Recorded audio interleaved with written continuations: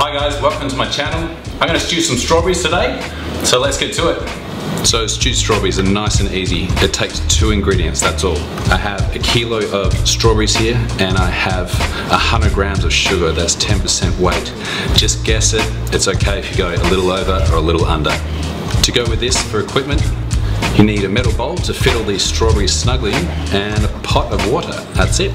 Tops come off the strawberries, in half and in your bowl. If you're more comfortable working on a bench, then by all means put the strawberry down and use your favourite knife. Whatever you do, just be safe.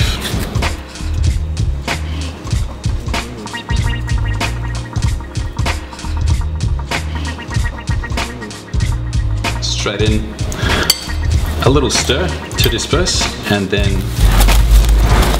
2 layers of plastic. Fill your pot about a quarter full. That goes on for 1 hour at a simmer. So let's open this up. You'll see it smells incredible, but it doesn't look too crash hot. It's you see all the liquid has come out of the strawberries. The strawberries gone a little bit pale. They don't look really good.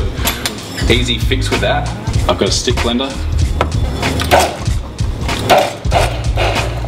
Just a couple of pulses in there, and look at what it does. It just changes it into a really nice, coolly stewed fruit.